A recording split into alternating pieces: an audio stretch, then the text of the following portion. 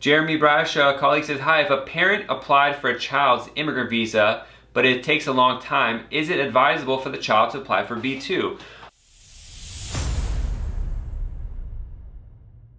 Well, it depends. I mean, it's not advisable or unadvisable. If someone wants to visit the United States, they can apply for a B2 tourist visa and they could come in and for tourist purposes.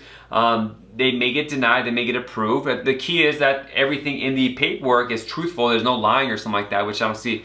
You wouldn't intentionally do that, but sometimes clients don't fill out the application forms properly, and a mistake, it gets misconstrued as a lie, and that becomes a headache.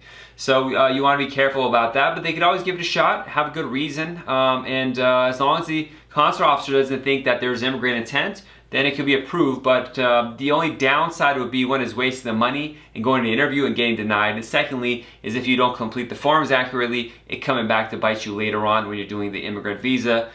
So as long as you just keep it clean and answer things properly, you give it a shot if you don't mind paying for it. But it's not advisable or unadvisable, it's whatever you want to do.